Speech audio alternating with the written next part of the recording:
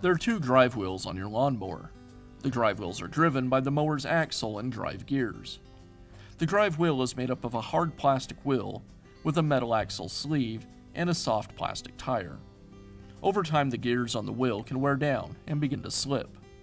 The axle hub can break, and the tire tread can wear down, causing the wheel to slip. Replacing the drive wheel is a repair that you can do yourself, and I'm going to show you how. I'll begin by using a piece of 2x4 to prop up the wheel that I'll be replacing. I just place the 2x4 underneath the deck. The wheel is secured with a single nut, and I'll go ahead and remove it.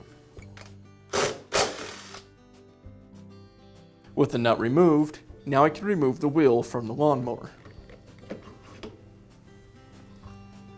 Now I can install the new wheel. I don't want to put any lubricant on the gears. Adding lubricant will attract dirt, and that will quickly wear down these plastic gears.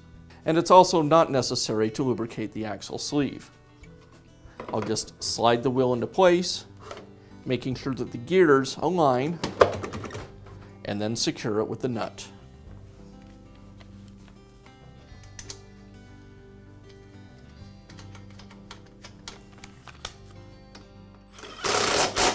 And that's all it takes to install a new wheel on your lawnmower.